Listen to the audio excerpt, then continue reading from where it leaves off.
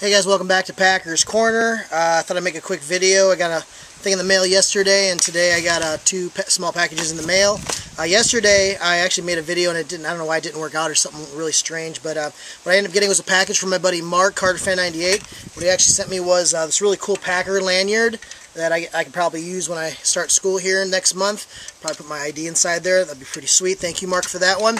And then he also sent me two cards. These are from the 2006 Rookies and Stars set, the longevity set, Robert Ferguson and Brett Favre. They're holofoil. These ones aren't numbered. They're just holofoiled. So thank you, Mark. Those will go in my collection. And then today I got two other packages in the mail. Thought I'd go through those real quick. The first thing I got in the mail today is... he sends it with little bubbles in there. Ooh, yes, sweet.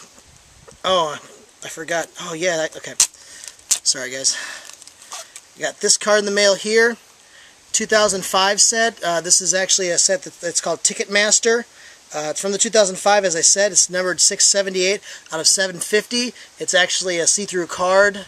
I don't know what they call the kind of card, but it's a plastic card. But anyways, pick this up for like a couple bucks. Really nice looking card. Add that to collection. There's a few more of these out there. If you guys see any ones like this, let me know. I'm trying to get them all of them. I'd forgotten about these, and I discovered that they're part of that 2005 Rookies and Stars set, so I need to get that one there. And then the second package I got, let's see what I got here. Oh yeah, this is a nice card. It's not from my 2005 set, but it's a 2004, excuse me, Ahmad Carroll autograph rookie card.